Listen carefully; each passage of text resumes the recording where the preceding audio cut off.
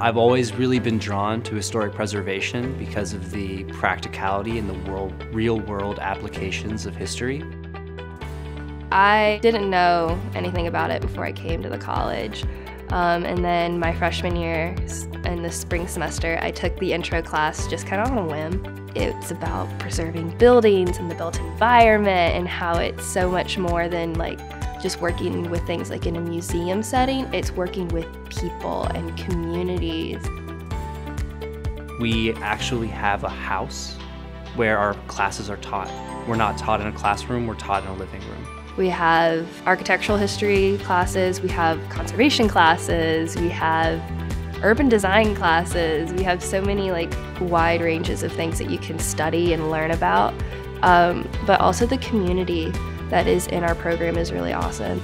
And I think that's the most important part of being a historic preservation major is the community and the professors who are always so willing to go out of their way to work with